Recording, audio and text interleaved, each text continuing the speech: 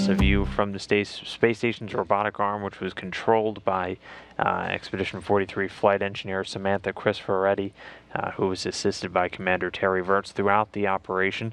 That capture came successfully at 5:55 a.m. Central Time, 6:55 a.m. Eastern this morning, while both the station and the Dragon spacecraft were flying over the northern Pacific Ocean.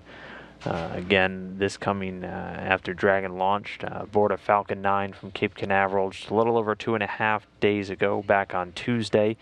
A flawless launch, flawless ascent, and then a flawless final approach for the Dragon spacecraft. Everything going by the book for this unmanned cargo craft.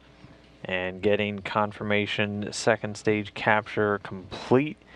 And we'll put that at 8:29 a.m. Central Time, 9:29 a.m. Eastern, while the station and Dragon were flying just about 250 statute miles just off the coast of Sierra Leone. So again, Dragon Stage 2 capture complete, attached now to the International Space Station, the 6th SpaceX resupply mission, delivering over 4,300 pounds of supplies to the crew on board the International Space Station.